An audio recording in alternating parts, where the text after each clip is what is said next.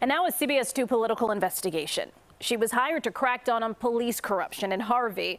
But after only a few months on the job, Olivia Cobbins resigned, she says, in disgust. She talked exclusively to CBS 2 political investigator Dana Kozlov about what she claims is rampant, ongoing misconduct. My passion is police reform. And that passion is why Olivia Cobbins says she signed on in August as the head of internal affairs for Harvey's police department. The former Chicago cop says she had Mayor Christopher Clark's blessing to clean up misconduct. But this week, with less than 3 months on the job, Cobbins handed in her letter of resignation.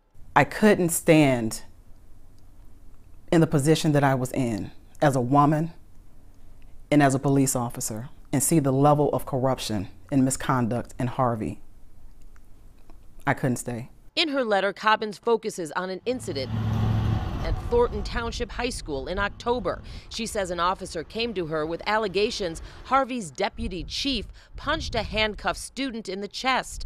Cobbins says when she tried to investigate, police higher-ups blocked her from accessing evidence, including body cam video. And it wasn't the first time. This was more like the third time that my access was restricted. She also says a higher-up laughed at her attempts to look into death threats against a Harvey police officer. When his cries for help were laughed at, I knew I couldn't stay. Clark beat longtime Harvey Mayor Eric Kellogg in 2019, promising to crack down on violence and police corruption.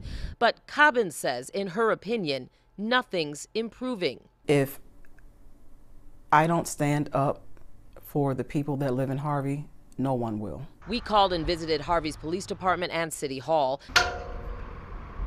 The mayor didn't make himself available, but in a statement, City Administrator Timothy Williams calls Cobbins' claims vengeful utterances from an ex-employee who'd been facing termination, and calling charges superiors impeded her investigation blatant lies. But Cobbins calls Harvey's reply blatantly untrue, and she says she's taken her concerns to the FBI and the U.S. Department of Justice. Dana Kozlov, CBS 2 News.